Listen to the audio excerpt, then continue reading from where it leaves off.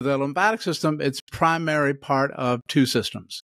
Your immune system, it's the biggest component of your immune system. And it just so turns out that the largest part of your immune system is in your gut that they're finding, and that's also where you find the largest presence of lymphatics.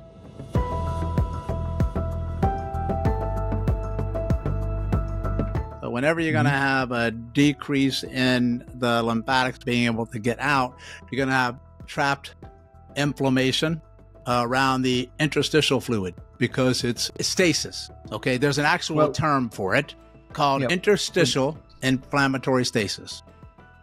Many years ago, I was very sick, and I was having a lot of infections and different type of autoimmune conditions that I never really got an official name for. Honestly, it felt like I had every one that you could possibly list off. It was just inflammation run amok.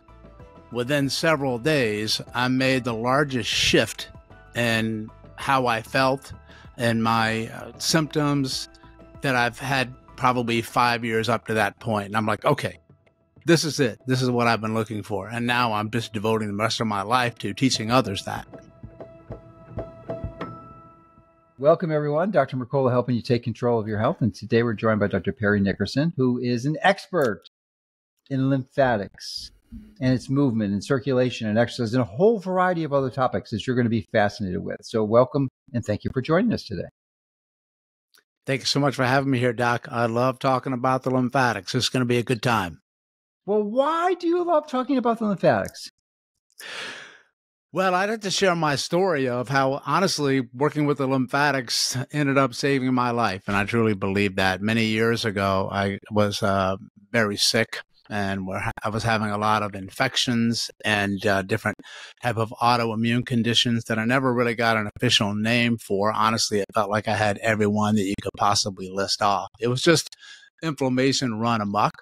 And I was really struggling to get well from the traditional approaches that you would take in medicine, and even from my own thinking process at the time, even though I've been in healthcare for many, many years.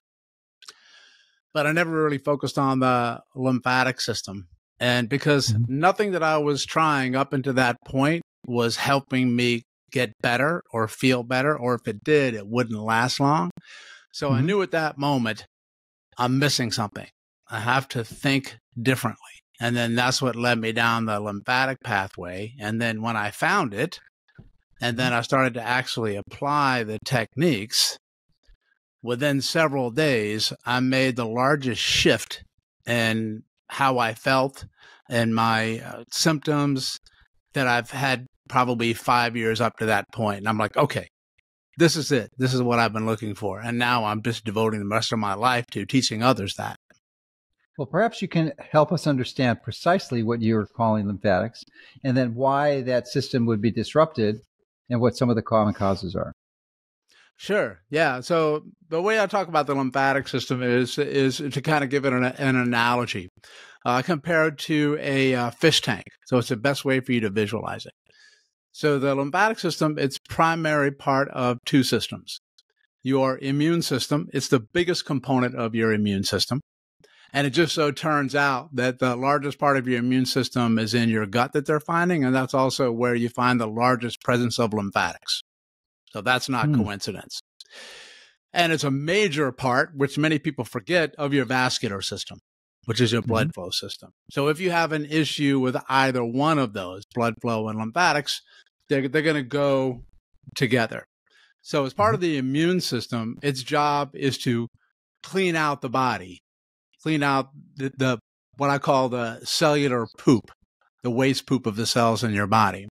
And anything that gets into the body, like bacteria, viruses, parasites, toxins, things that are already there, like cancer cells, anything that's inside of you that needs to get out, that's the biggest player. And if you envision a fish tank, it's got fluid inside of it, that's water. And then you have fish, and those are your living cells.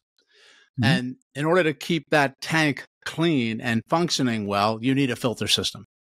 And the filter system is the lymphatic system. If that system goes on the fish tank, then the fish tank starts to become dirty, murky, it grows bacteria and fungus, oxygen goes down, and the fish will eventually die because of the toxins in the water and the lack of oxygen. And the same thing ends up happening inside the human body when the lymphatic system tanks go and filters go up underneath. The cells in your body respond just like the fish environment. So the way that you would save the fish tank is by changing the filter system, cleaning the filter system underneath. And that's what I needed to do when I began the lymphatic program. Well, most clinicians I'm aware of consider the kidneys to be the filtration system of the body, not the lymphatics. So how would you reconcile that? Yeah, so stuff is going to go to the kidneys, but the kidneys take out what the lymphatics send to it. So it's the transport route. Okay, so in order to go out of the body, you have to excrete it. So you usually pee it out through the kidneys, but you also have to remember that the kidneys have lymphatics too. So well, but they also have the lymphatics. Quite an enormous blood flow. They're really sophisticated glomerulus, and it's my understanding that's the way most of it is filtered through the blood, not through. I suspect I wasn't aware that the lymphatics played that role, especially in the gastrointestinal system. So how does it work in the GI system? All these fluids interconnect with each other. So when you have stuff that comes out through the arterial system, the vascular system, that's the supply side. So that's going to deliver the nutrients and the oxygen and the things to the cells. But in order to get to the cells, they have to cross through what's called the interstitial fluid. And the lymphatics' job is to keep that fluid clean. So once the cells use the nutrients, they're going to create energy, and they create waste, metabolic waste, of anything that comes through the capillary. And that waste has to get out. So the veins are going to take some of it, but the particles that are too large won't go into the veins. So then it has to go into the garbage can of the lymphatic system. Then the lymphatic system takes it to the lymph nodes, which are these mini toilets throughout the body. And you have about 600 or 700 of them. And each node kills more things along the pathway. So your immune system bags and tags things that the lymphatics capture, and that tells your immune system what something is and what it needs to do about it. And then eventually it's going to dump its way back into the veins, and then it's called plasma. So it goes from the veins, and then it's going to go from the veins back into the blood flow again, and that's how it's going to make its way to the kidneys.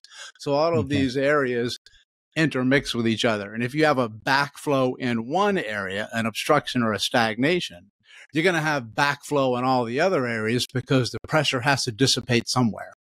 Okay, that makes sense. So the lymphatics facilitate the excretion of these toxins to the kidneys to ultimately remove them from the blood. Correct. If lymphatics are not functioning properly, that's going to build up backup pressure and cause you problems, which you experience. So all those things stay inside of you. It almost killed you. So what are the typical causes of that from happening? How would someone suspect this is going on?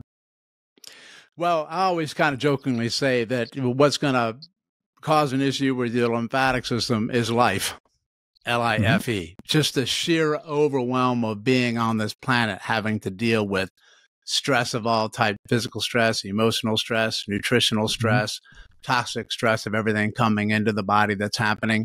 So it just gets overloaded because people don't directly take care of the lymphatic system on purpose. So what do I mean by that? So the lymphatic system moves primarily through two different ways. Through movement. So whenever you move your body, you pump the muscles, and then that moves the lymphatics, and that helps it bring it back towards the veins at the collarbone. So if you don't move a lot, then you're going to be prone to stagnation, right? And a lot of people don't do a lot of movement. The other one is breathing. Well, I would disagree with that. I would say most people don't do a lot of movement. Yeah, most people don't move. Sitting is the new smoking. Correct. Yeah. So most people are not moving. They're sitting all the time, and then they're stagnant. Right? Yes. And then when you sit, you actually increase tension in the body, but particularly in your abdomen where most of the lymph is located. So you get tension and tightness in that abdominal region. So they don't move a lot. And then the other one is breathing, particularly diaphragmatic breathing. So when you breathe through your diaphragm muscle that's above the organs here, that increases pressure and decreases pressure throughout the body, but particularly in your abdomen. So it acts like a pump for the lymphatics and the vein flow. And it just so happens that the largest lymph node in your body lives smack dab center in the middle of your abdomen, called your cisterna chyli. And that's going to bring the lymph flow back up to your left side collarbone from anything on the lower part of the body and your organs. And most people don't breathe enough or optimally or efficiently through their diaphragm. So breathing is not great, movement is not great, and then those things stagnate over the years. And I have people that do those things. So they start moving and they start breathing, and they may feel a little bit better, but they still have lymphatic blocks. And the reason is the blocks are too big to now be moved by those two things. Movement and breathing itself are not enough. And the way I kind of describe that is this. If you have a toilet in your house that's backed up, that's like a lymph node that's backed up, okay? Every time you flush your toilet, it's going to get closer to the top.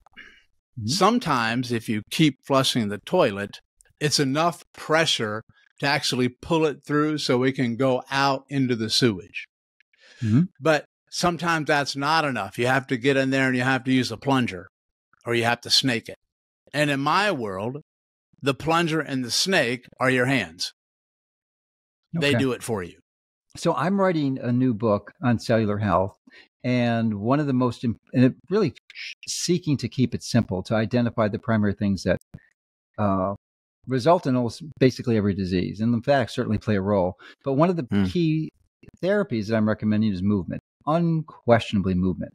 And I've come to the conclusion, I suspect you have too, but I'd be curious as to your thoughts, that the best movement possible, the best exercise possible, although there may be another one here, which I'm curious as to your thoughts on, generally for every health, generally is walking.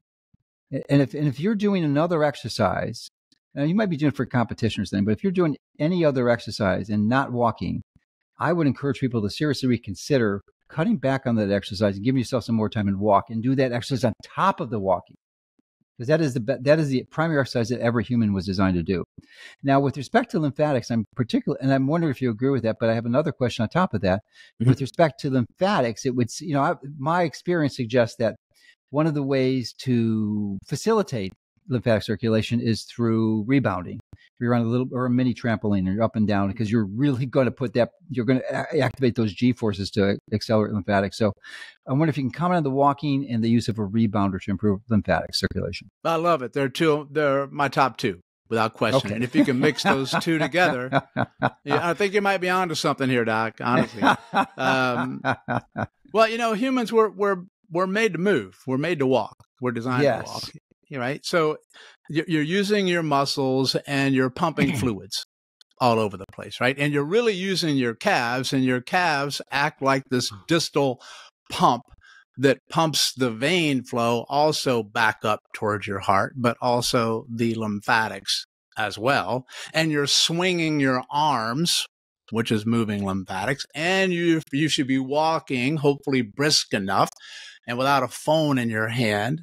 So you get some twisting and rotation and torsion in the center of the abdomen, and that moves fluids too. I always tell people, envision wringing out a towel. Twisting gets fluids to move. So how about you walk and then you stop for a little bit, then you kind of jump up and down on the balls of your feet, because you have built-in rebounders called calves. And you can go up and down like that, as well as monitoring your breathing at the same time. Usually I tell people to keep their mouth closed, breathe in and out through their nose, and they'll have more optimal movement of their diaphragm at the same time. And you do your lymphatics. So what I usually teach people is to do those, but then you'll even have a better result when you do some lymphatic work before you walk and before you rebound. Great. I have a minor tweak to that because I've been fortunate enough to been able to navigate my life to live close to the beach, of the ocean, actually. And so I go there every day, and I walk on the sand without shoes and minimal clothing, unless it's in the middle of winter. And I live in Florida, so that's not too many days that I'm unable to do that. But what I really enjoy is walking backwards and dancing to good music. and just moving my body in as many different directions and flowing it as possible. And I'll tell you, and I do that for at least 15 or 20 minutes going backwards. So I just love it because you get the twisting above, you get the rotation, and you're moving your arms and your hands in every direction and seeking to move every part of your body that you can, flowing to the music and enjoying it and having joy, experiencing joy doing it. So it's a wonderful and doing it in solar noon. So you're getting photons too. And where I do it in the ocean, you're getting negative ions. So that's the ultimate, I think. Fantastic. Yeah, I don't think you can't beat that. I mean, you're getting the grounding in, the electrons in, plus the singing and the dancing and walking and moving in different directions, which is great novelty for your brain. It's going to decrease your overall stress response and take you out of what I call sympathetic, dominant, hypervigilance, hyperarousal, fight or flight, hang on for dear life of the modern world. And that's big because we find that people who are under chronic stress and the sympathetic nervous system is in overdrive increases tension in the body. Mm-hmm. And when you increase tension in the body, you decrease fluid flow. Mm-hmm. So you automatically lead to more stagnation of the body fluids from your blood flow in, your blood flow out, and your lymphatics and your interstitial fluid flow. So would someone recognize that this is an issue for them? And maybe you can describe your personal story as to how your life got to the point where you had suffered such misery from lymphatic stagnation. And then what caused you to realize that, and maybe help us understand your journey and, what happened to you to understand what this was and how you learned to address it and just walk us through that. I think would be helpful for many. Yeah, I think so too. Usually I'll tell you, most people only find the lymphatics after they've checked everything else off first. Mm-hmm. It's kind of a last thing that they look at. Mm-hmm. And most of it's because of just how people have been told about lymphatics. Most people don't even consider looking at lymphatics until they have a condition called lymphedema, where there's damage to the valve system and a body part, usually the legs or the arms, get abnormally swollen with inflammation and edema because things can no longer drain because they're damaged.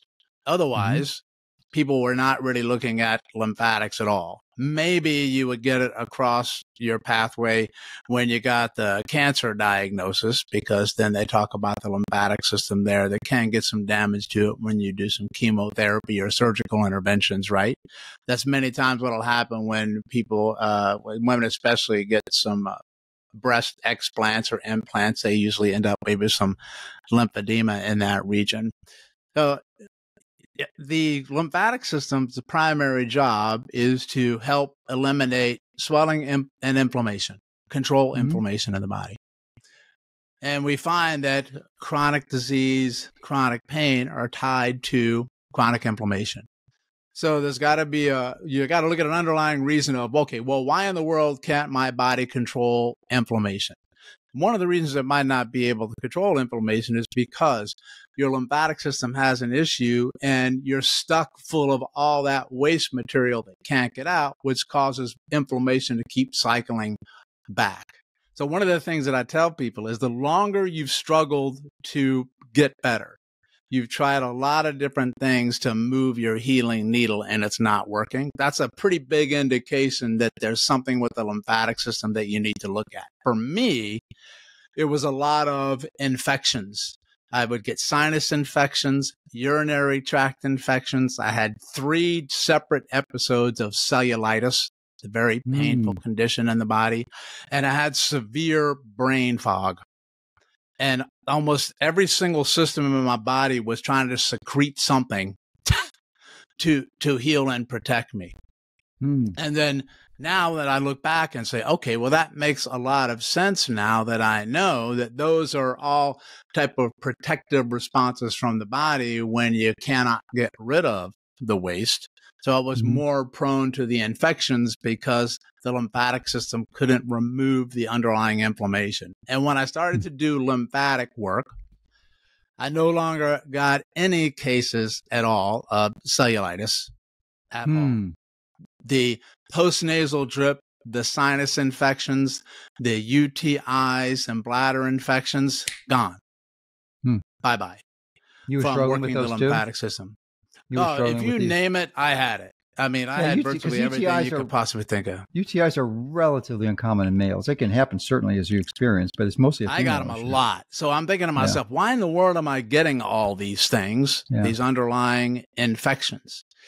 And that's because, well, like I said before, my fish tank was a hot mess. So your fish are going to keep getting sick if you keep putting new fish in a tank that doesn't have great fluid in it. And that's what happens when your body is trying to make and heal and recover and make new cells. It's going to really struggle to make new cells when you have not so great of a fish tank that they're living in. But of course, they're going to start to have the same thing happen to them that happened to the other ones because you didn't clean your tank. So you get caught in this vicious cycle that goes through. So you have to look at the underlying reason of why in the world is my body doing what it's doing? So if it can't get out through the lymphatic system, your body has to find other ways to deal with it.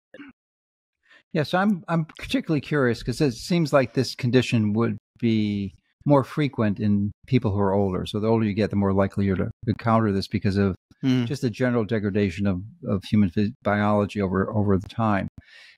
So one of the conditions that occurs also that degrades over time is the function of the heart, the ability of it to pump effectively and move the fluid in the body. So one of the conditions of diminished heart function, a sort of heart failure, so to speak, would be this peripheral swelling, this in the legs, peripheral edema. So how would you differentiate that between the lymphatics and a problem with the heart as a pump?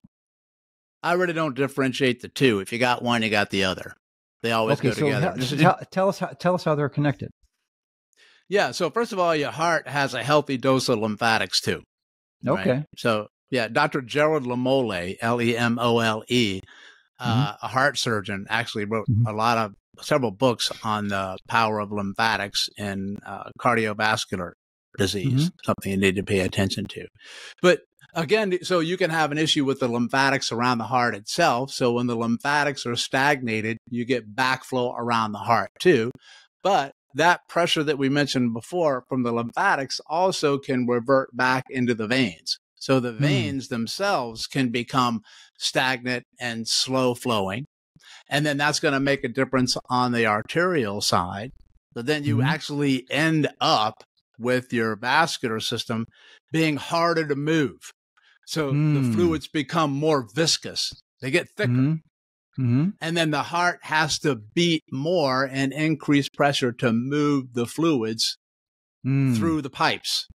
But when blood becomes more viscous, it's very difficult for single red blood cells to go through the capillary because only one can get through at a time. So then you actually now have an issue where you have poor oxygen supply to the underlying tissues in the body. And then when that happens, pain's going to show up somewhere when you don't have enough oxygen in the body. So then it's almost like which came first, the chicken or the egg? Did the heart have an issue or did the lymph have an issue and the lymph have an issue and the heart issue? For me, the answer is yes. It's always both. That is really interesting because it's such a pervasive problem, people with mild heart failure. And one of the conditions is, of course, peripheral edema.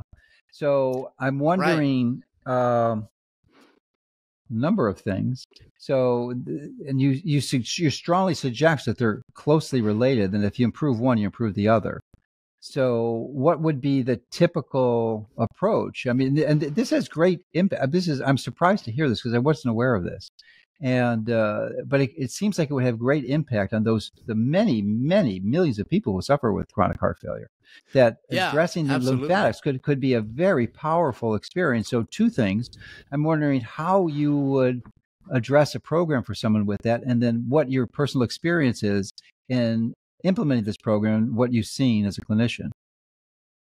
Yeah, great question. So yeah, to me, when you have an issue with one of these systems, like the lymphatic system, you're automatically going to have some carryover with an issue in your vein system for sure. I mean, that's a given.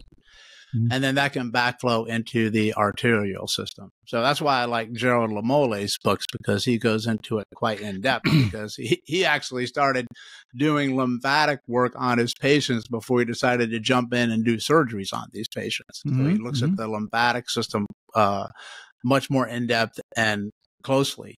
So for me, I always take and assess the lymphatic system and work on the lymphatic system assessment no matter what you have. So we check the areas where you have the primary gathering and clusters of your lymph nodes in the body. And these lymph nodes are these small little mini toilets, and they gather in clusters. Now, like I said before, most of your lymph is located in your gut. Okay. So gut issues and lymphatic issues usually go hand in hand. And they're finding a lot through the current research of many comorbidities going with lymphatic stagnation and obstruction. And the other place that most of your lymph nodes are located are in the neck. About 1/3 of the total number of lymph nodes are from the collarbone up, which is quite fascinating to me. And then when I thought about that logically, that makes sense, because what sits up there? Your brain, right? Well, so they're finding the toxins. Your mouth and your respiratory apparatus. So, as a clinician, as a primary care physician, seeing many, many people with sore throats and seeking to identify whether that sore throat was viral or bacterial, the first thing you would analyze is their lymph nodes to see if they're swollen and tender. Yeah. Yeah, you go up underneath the jawline of the neck. And then to me, I look at the whole system. So I tell people you can't isolate a lymphatic problem. It's all or nothing. It's a whole system that communicates with each other. And they're finding from the current research that the waste from the brain drains to the deep cervical lymph nodes in the neck. So if you're blocked in through here, you're going to have an issue up top in the brain. Isn't the brain drained to a separate system, the lymphatics? Yeah, you have lymphatics and you have the venous system, the perivenous system, but ultimately you'll see that they're going to drain to the deep cervical lymph nodes. Oh, okay. So they pass through the system and go there. Okay. Yep. Yeah. So what you do is that you assess certain areas of the body for issues with lymphatics. One of the biggest signs of a lymphatic system issue are a lot of puffiness, swelling, and inflammation above the collarbones on either side. That's a telltale sign of some blockages in the lymphatic system, because that's the main drain for the lymphatic system. 75 to 80% of the lymph in the whole body goes to the left side collarbone. The remaining 25% goes to the right side of the collarbone, but they always work together. So that's the first place that you need to clear when you work on anything, is the main toilet drain. So when you do your work on the lymphatic system, can you describe what that work consists of? I would assume it's some type of massage, or are there other things that you do to facilitate recovery of the lymphatic system? Yeah, doing it by hand is the primary way that I do it, but I also use a lot of vibration type therapy, some small vibration ball devices to begin to move those. Because the most important thing is to get movement in the areas and to do it in the right order. That's paramount to success. Okay. So the lymphatic system is going to drain based on pressure. So everything in your body, vein-wise and lymphatic-wise, are going to go towards the collarbone. That's the ultimate destination point. Whether it's above the collarbone or below. Doesn't matter. It's going it goes to from the head down and from the belly up. Yeah, it goes head down, hands up, feet up, belly up, this way towards the drain. So the lowest pressure is the collarbone. The highest pressure is the furthest distance away. So everything wants to go that route. And because of that fact, that's how you actually have to release the lymph clusters from low pressure out to high pressure. So you clear it from the collarbone out. Right. So you start at the collarbone lymph nodes and you go forward, and you go distal to those, either direction. Yeah. Yeah. So these clusters of lymph nodes, the body is incredible. They gather around the primary joints of your body that are supposed to move the most. And the reason that they're there is because you're supposed to move your joints. Imagine that. Like when you walk. So you're pumping these joints. So these lymph node clusters gather at the shoulder joint, at the hip joint, at the knee joint, in the center of the abdomen, and the top of the neck, at the first three vertebrae in the neck, occiput C1, C2. That's the largest lymph node in the neck, is right behind the angle of the jaw. That's where you're supposed to get a lot of movement as well. So if you lack movement in those joints and you don't breathe as well as you should be from your diaphragm here, your pumps are stagnating. And that's why I have people work those 6 primary areas. We call them the big 6 because it's a big deal to work them. And then you move. Then you go. So that you're suggesting this sort of pre-movement workout. Yes, exactly. So you're going to prime up those lymph nodes. Pre-exercise. Exercise is a pre-movement. Correct. Yeah. Yeah. Okay. So you prime your lymph flow there, but those are also big clusters for vein flow, artery flow, and nerve flow together around those areas. And when you work those, you free up all of those. Not to mention that you add proprioceptive sensory awareness to the primary joints of your body before you move. Okay. So can you give us a little routine that you recommend to your clients or patients as to what they would do for, is it 5 minutes, 10 minutes before they go into a movement approach? Yeah, you go right in before you move, and you can even do it after you exercise and after you move, so you can facilitate waste removal after you've exercised. So you do the big 6 in order. So I usually have people do some rubbing. It can be different pressures. It can be light. It can be a little bit deeper. It can be slow. It can be fast. Just don't cause pain when you do it. If you cause pain when you do it, that means you're pressing too hard, and you're likely going to tighten up, which is going to defeat the purpose of you doing the reset. So the first place that you massage and move in all different directions, I like circles a lot, spirals and rotations, are the collarbone. Above and below the collarbone on both sides. You start there first, and you spend the most time there as much as you want. I usually tell people 20 seconds is a good target. When you open that up, you're automatically then going to move up into the largest lymph node in the neck, which is spot number 2 behind the angle of the jaw. And you do the same thing there, because now you're going to facilitate everything from that to drain down towards what you already cleared at number 1. Does that make sense? Yes. So as soon as 1 opens up, 2 naturally flows more because you opened up 1. Then you're going to go to spot number 3, and that's the actual shoulder joint, pectoral muscle, armpit, axillary region, like that, like the width of your hand underneath there. That's spot number 3. Spot number 3 is going to drain towards spot number 1. So collarbone, upper neck, shoulder joint. And then number 4 is the entire abdomen, from below the sternum all the way to your navel, the whole thing. In the Massage midline? that. Yeah, all over the whole place. Midline is great, but I want you to get in there. It's the entire abdominal surface. The whole thing, because they're fine, especially the midline, because that's where everything is going to drain. So, they mostly in the midline, or are they embedded in the it's everywhere. intestinal lumens? Yeah. Not the lumen, the largest lymph node in the body, the cisterna sits pretty much center mass in the abdomen. Yeah, it's going to be between the navel and the bottom of the sternum. That's usually the spot that it's going to be at the halfway point. So put a lot of pressure your liver, your liver contributes 50% of your lymphatics to the cisterna 50%.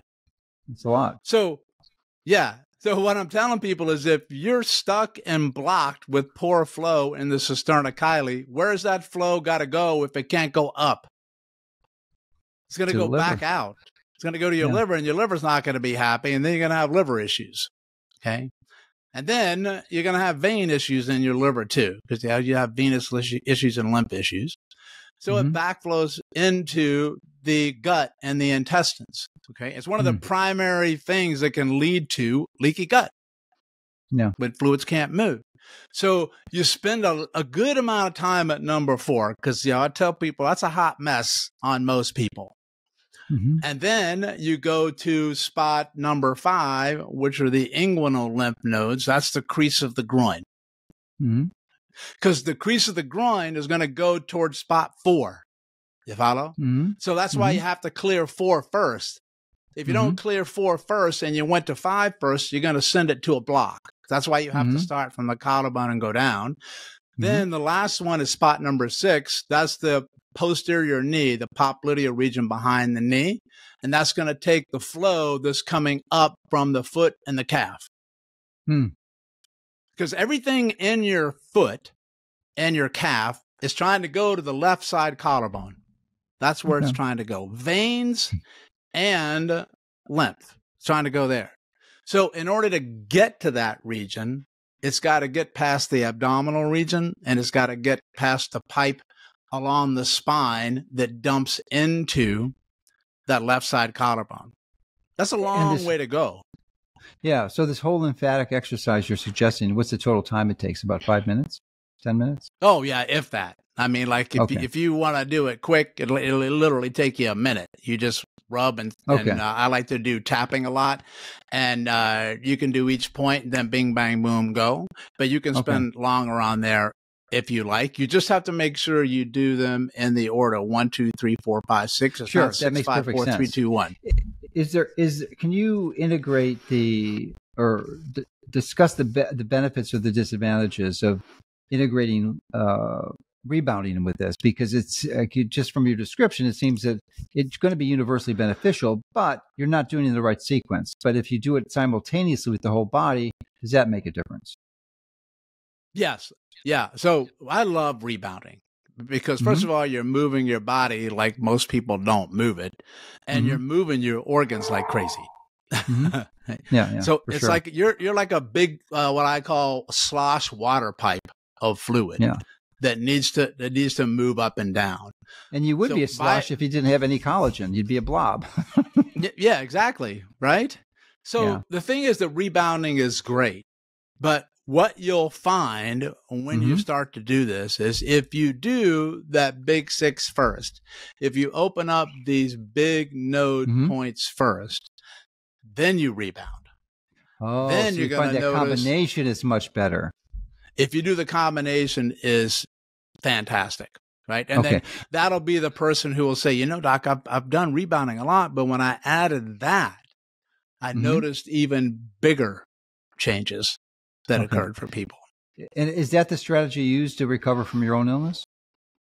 Yes, that's exactly what I needed to do. So once I worked diligently with the lymphatics, within the first 30 days, the month, I was probably 50% better, at least, from things that I've been suffering with for 5 years. And I lost 20 pounds of swelling, inflammation, edema, and body fat just from doing lymphatics. That's all? I opened up. That's all? The flow route. Yeah, that's it. Yeah. I mean, it was, I'll be honest with you, Doc, it was something that was so profound, but I never really looked at it. And I'm in this field of healthcare, but it wasn't on my radar because I was always looking at musculoskeletal system. I was looking at nervous system at the time, but I never really focused on the lymphatic system. Okay. So here's the thing. I mean, you're always working your lymphatic system. Most people are just doing it by accident. You don't even know you're doing it. So every time you move, lymph is supposed to move, and the operative word is supposed to. Every time you breathe, lymph is supposed to move. When you go for a massage, you're moving the lymphatics. And this is when people say to me, well, if I'm doing my massages and I'm doing my breathing, I'm doing my movement, all should be good, right? Well, I mean, we would hope so, but like I said before, 2 reasons why not. Sometimes that those blocks are so deep that you got to remove them by hand. But then the reason when you're trying to remove stuff by hand is that you're not doing them in order. People are just rubbing parts trying to move fluids, and they will. But you have to do them in a specific order so the physics of the fluid flow, known as hydrodynamics, can efficiently move to where they're trying to move to on their own. Mm-hmm. They're just not able to do that because of the obstructions that are there, but also the backflow that's happening, because the lymphatics can get stagnant, but they can also backflow. They can go the opposite direction. And they're finding that sympathetic dominance, hypervigilance, will do just that. They'll usually cause a backflow in the lymphatics. And where you get the biggest blocks that I've found in my experience are the deep lymphatics. Mm. And they're the ones that live along in your abdomen and along your spine, going up through the big, that's the sewage pipe at the street, basically. You know, when you flush the toilets in your house, they got to go to the big pipe. So you haven't previously mentioned spinal lymphatics. You're just focusing on the abdomen, the inguinal area, and then the popliteal. Yeah. So spinal lymphatics are a little bit more difficult to get. They'll start to move when you begin to restore the big six and get the pressure blocks opened up. Usually I found one of the telltale signs that you've got a deep lymphatic block behind along your spine, particularly your thoracic spine, because you have to remember your spinal cord and your nerves have lymph too. Mm-hmm. And they have to drain to the same place. And if your lymph's not draining, you can stay backed up with inflammation around the spine and the spinal cord, and nerves are not going to be happy. One of the telltale signs of that is puffiness, swelling, and inflammation at the sternum bone, your breastplate. That's a big one because it's supposed to be a hard bone. If I find it puffy, tender, or swollen, that's a telltale sign of backed up, in my world, lymphatics and venous flow at the thoracics. And that's why you want to have good diaphragmatic breathing, because that's going to help pull. It sucks that venous flow up. And why you want to do your walking and have good rib cage mobility, thoracic spine mobility, so you can get the movement in motion. So whenever you are breathing in and out, you can create a bigger pressure difference between your thorax and your lungs and your abdomen, and then that sucks the fluid up and out. So that's one of the biggest reasons why I like to make sure that you have good mobility in your rib cage and your thoracic spine. Twisting and turning when you're walking and hanging works really great too.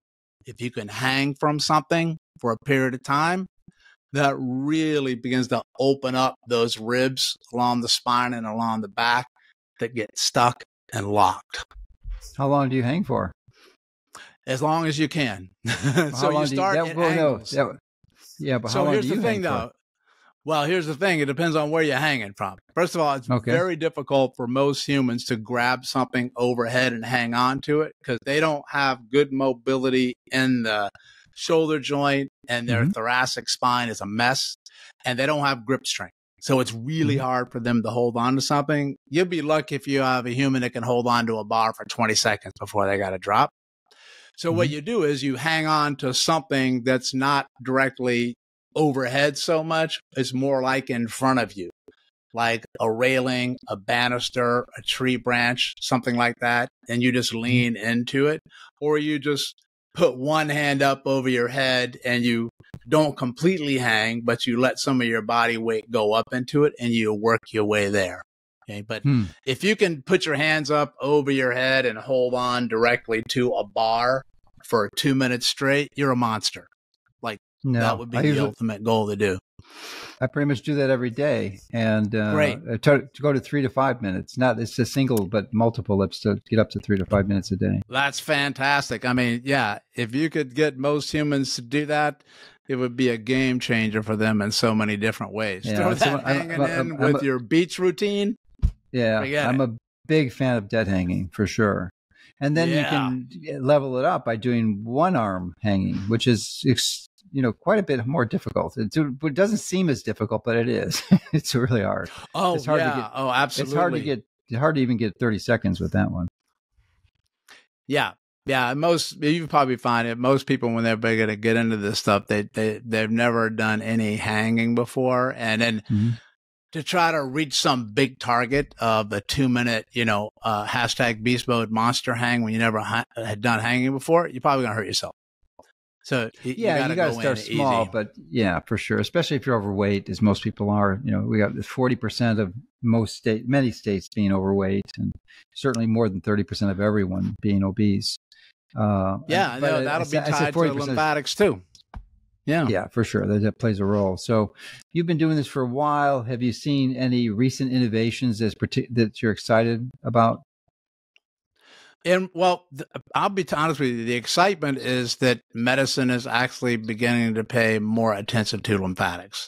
So that in and of itself is a check the win box. One of the reasons that they're starting to look at it, I'm finding, is because people make such significant changes and improvements when you start to work the lymphatics. Right. So there's wow, we should take a closer look at this. But I think what's moved the needle is what they're finding in relationship to the lymphatic system and the brain. Okay. Because, you have this lymphatic system, which we're not going to get into here, the glial cells, the immune cells of the brain, a lymphatic system that's there and along the meninges covering of the brain. They have to work directly with the lymphatic system below it. So that's why they're going to drain into the lymphatic systems of the neck, the deep cervical lymph nodes of the neck. And then what we'll find that we often forget in medicine is that you can't separate systems. You can't separate tissues, that the lymphatics are going to tie into the lymphatics. So what they're finding in relationship to the brain, neuroinflammation, neurodegeneration with Alzheimer's, Parkinson's, MS, and the fluid waste management system of the body, they're tying it more to lymphatics in general, which is great. So that's what I'm most excited about. And then that'll pull the thread on them looking at the lymphatic system's role in other conditions, other diagnoses that might seem unrelated to the lymphatic system because you don't have lymphedema or cancer. But what I tell everybody is I always refer back to fish tank. If you have inflammation in the body that can't get out and you have trapped waste, particularly metabolic waste and cellular waste of your own cells dying as well that can't get out, you're going to end up having inflammation. And that inflammation can manifest in many different diagnoses names. So, but to me, it doesn't matter because I'm going to clean your fish tank regardless of what name you've been given as your diagnosis because I'm focusing on the fish tank. Yeah. And one of the other ways you can do that is a process called detoxification. And certainly lymphatic massage and movement can be part of that. But one of the primary strategies that most clinicians I'm aware of utilize is a sauna, typically far infrared saunas, where you're getting the body heated anywhere from 140, 170 degrees, and then sweating. That's the key issue, is raising your internal body temperature that you're able to excrete the toxins through the sweat glands. So I'm wondering how the lymphatic approaches would integrate into saunas. Is there a specific timing where you think it would be valuable to do this 6-phase lymphatic massage in the right sequence prior to the sauna, during the sauna, after, or all of the above? Yeah. I always tell everybody big 6 comes first before anything. Always comes first because you want to free up those deeper lymph node channels because the lymphatic system works like, I want you to think of a tree, okay? You have the leaves of the tree, and then you come down into branches, then you go to bigger branches, then you go to the trunk, and then you go to the roots. That's the same way it is with the lymphatic system. So at the skin, you also have a ton of lymphatics, but that's the end point. That's the superficial lymphatics. And they're going to drain down into the deeper lymph nodes that we showed you with the big 6. And then they're going to ultimately drain into the deep lymph nodes that we mentioned before along the spine and in here. So sweating is great in the sauna, but I'm going to contend there's no way you're going to sauna yourself out of a deep lymph block. That's the toilet that you got to get in there by hand. Remove that, get those areas, and then go in the sauna.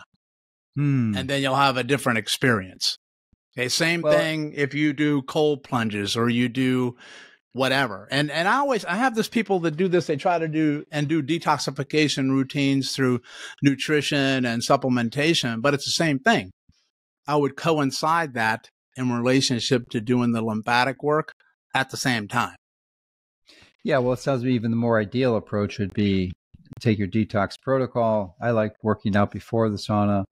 Take your detox agents, which would be things like activated charcoal, which is particularly useful for binding endotoxin, which is a byproduct of an imbalanced gut flora, typically too many oxygen tolerant bacteria, which are the pathogenic disease-causing bacteria. And the other thing is you could do this six, what is it, the magic six or the deep six? Is it Big six, but magic six works great because it's like magic. Yeah, you use the magic six, and then you do the rebounder, and then you progress into the sauna, and that would be sort of a near optimal experience if your focus is on detox. Would you agree? Yeah, that's an absolute fantastic sequence. And then what you'll need to be cognizant of is that when you're going to have a lot of stuff that's been trapped in your body for years, if not decades. And then when you open up these channels, things are going to make their way from the interstitial fluid now into lymph nodes, and they're going to try to get out. So you're going to activate your immune system. So you're likely going to go through what some people call a detoxification reaction, because now things are going to come on in and try to eliminate the stuff that they just found and now registers in the lymph nodes until they get out, right? So a detoxification, when you begin lymphatic work, is quite normal. Sometimes it can be pretty powerful when you do it. And basically it's where I always tell people it's pretty simple. You feel terrible. You feel like you had a really rough night out, tired, fatigued, lethargic. Sometimes your pain gets a little bit worse before it gets better when you start to move these things around. And that's expected and normal. And you also have to remember, like I said before, that you're not just influencing lymph flow here. You're massively changing vascular flow. So you're probably going to now get blood flow to and away from an area that's been hypoxic for who knows how long. And then things are going to start to change now that fluids are moving, because it's going to be really difficult, if not impossible, to heal when you have stagnated fluids in the body, because you just choked off the only supply chain of how stuff gets anywhere. The only way it gets anywhere in your body is through fluid. So you need to make sure that your fluid flow routes are functioning as optimum as they can. And that's what your breathing is trying to do. That's what your movement is trying to do. They're trying to keep your fluid flow routes open. So what we talked about, it makes sense. What we talked about earlier, the symptoms of lymphatic stagnation was, we mentioned that, but I don't recall you mentioning pain or chronic pain. But pain, I could definitely be one for sure. Yeah. So why don't you talk about that? Because you didn't mention it earlier, and it seems like it might be a major factor that might catalyze people to consider this as a possible solution. Sure. I don't want to go too deep in the rabbit hole on pain, because, I mean, that's like a week-long show on that one, right? But in relationship to, let's talk about fluid flow. So whenever you're going to have a decrease in the lymphatics being able to get out, you're going to have trapped inflammation around the interstitial fluid, because it's stasis. Okay. There's an actual term for it called interstitial inflammatory stasis. I suspect that would build up pressure. And typically anytime you have pressure in a body, even if it's a very small area, it could be literally a few millimeters, that can cause intense pain, because your body does not enjoy concentrated high intensity pressures localized at all. Exactly. Yeah. Yes. So you'll kick off some of those mechanoreceptors and baroreceptors and pressure receptors, and you'll kick off inflammatory cytokines that get released from the inflammation. And those can kick off signals into the surrounding nociceptors, the sensors that detect threat around cells of the body and tissues of the body. And they're loaded around pretty much everything, particularly blood vessels.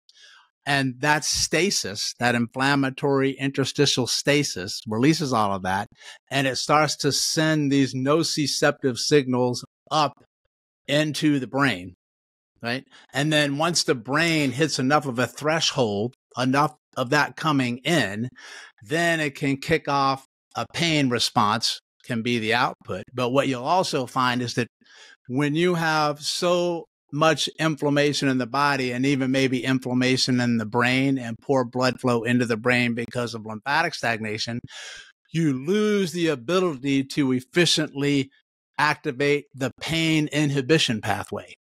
So it's not just more signals coming in that cause pain. You actually can have an issue with the body's ability to inhibit pain itself. So it's both.